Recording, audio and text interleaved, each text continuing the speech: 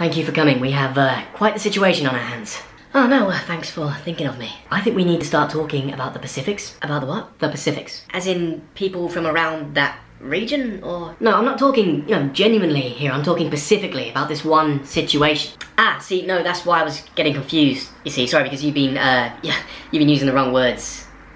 You were saying genuinely when I think you meant generally, and you said specifically when I can assume that you only meant there is a crisis at hand that could destroy the world as we know it. You bringing up my grammar right now is a moot point. Moot point. Sorry? Moot? What? Moot. What do you moot? Moot. Stop making noises. I want you to focus specifically at the situation at hand. But I can't focus, okay, because you keep using the wrong words, and oh, you can't focus because of me. It almost feels like you're doing this on purpose at this point.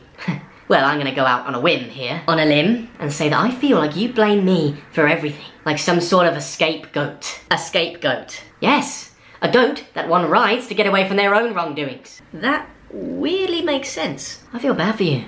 I generally do. But sometimes, I wish you would just swim out into the Pacific Ocean and never come back. Okay, well that hurt in more than one way. Now get out of my office before I decide to extract revenge. Exact! Solve this crisis on my own. I haven't got a pen.